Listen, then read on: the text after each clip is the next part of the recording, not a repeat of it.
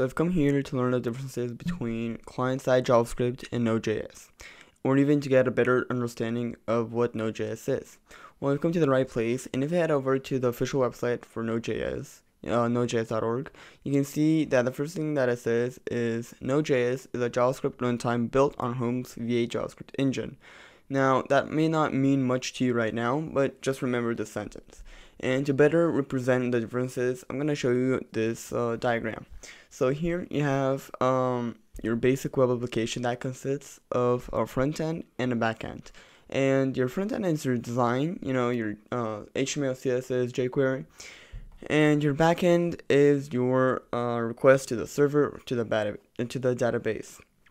Now, you've probably used client-side JavaScript right here, right in the front end, and you've probably used it in the form of jQuery or Vue.js, and those are all libraries that manipulate the DOM, the document object model, something that each web page has.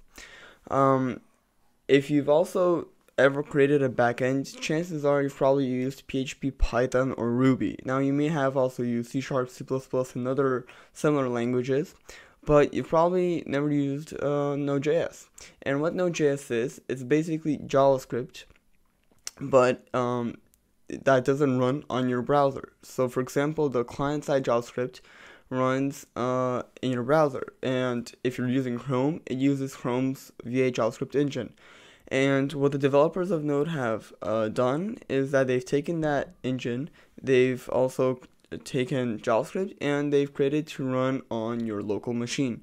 So basically, it has access to your file system, and it has input-output, which basically means that it can send HTTP requests to an API, to a server or a database, or anything on the web.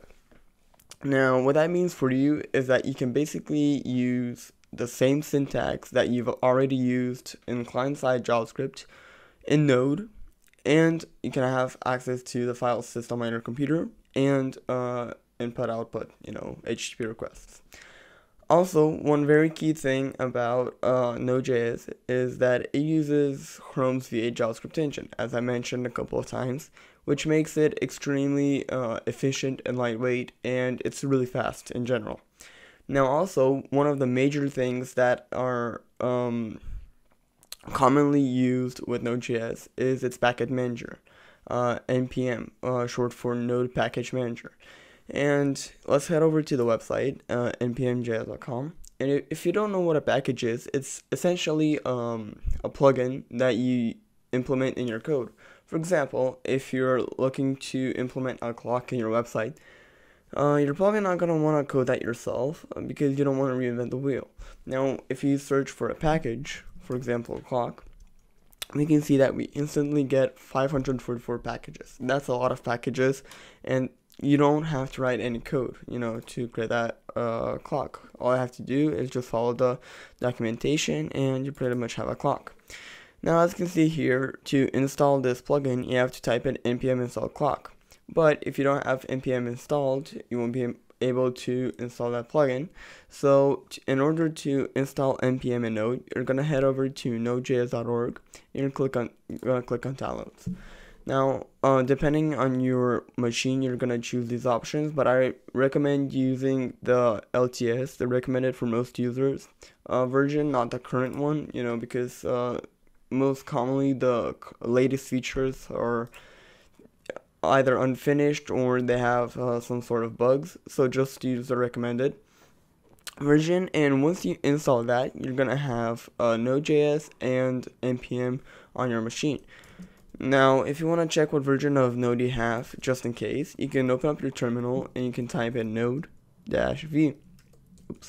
And I have version 9. And you can also do the same for npm-v, and I have 580. Alright, so that's pretty much it for this tutorial. I hope you guys get a better understanding of Node.js and what the differences are between the client side that you've probably already used and between Node. In summary, Node is basically JavaScript, but it has access to your file system, and it can make HTTP requests, and it doesn't run on your browser, it runs on your local machine. Alright, so that's pretty much it, and I'll see you in the next video.